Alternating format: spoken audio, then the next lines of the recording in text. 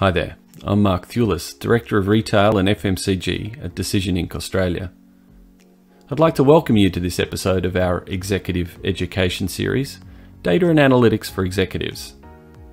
In this episode, we'll discuss why data and analytics is important to your business right now, how to assess the current level of data maturity in your organisation, and how to use data and analytics to gain a competitive advantage.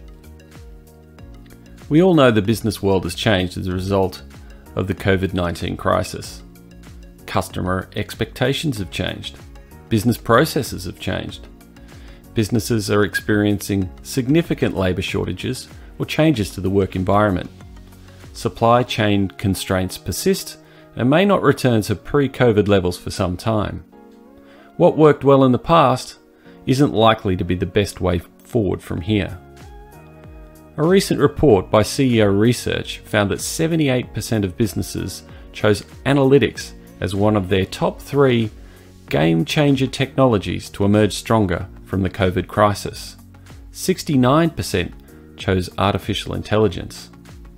Our own internal data shows an almost 40% increase in analytic investment in the last 6 months versus the same period last year, and an 80% increase in inquiries on cloud analytics and AI platforms. Data within your business and the analytics it can produce are allowing businesses to make better, more informed decisions faster than their competitors. Companies that invested in digital transformation earlier are being rewarded as they're able to adapt more quickly to the changing shape of markets. What if you didn't invest early? Where do you start? Firstly, it's important to point out that digital transformation is not only about technology, it relates to all elements of your business.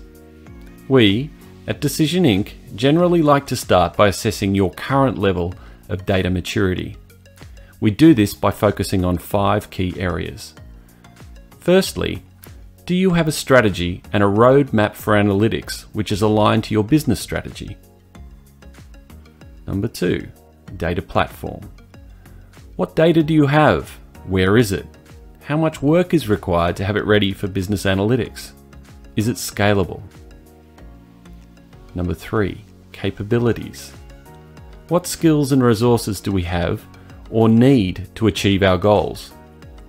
What training is required, and what are the other constraints holding us back?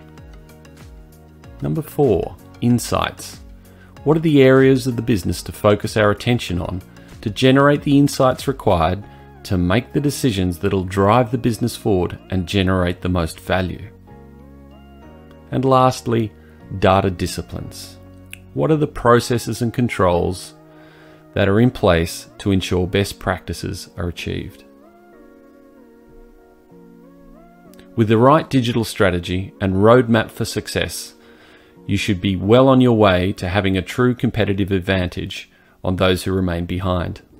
Those advantages come about by transitioning the business from making decisions based on historical data and asking yourself what happened, to interpreting true insights that give you the foresight to predict what will happen, and most importantly, how to make that happen. That's all for this episode of our Executive Education series, Data and Analytics for Executives. In the next episode, we'll take a deep dive into frameworks, definitions, and platforms.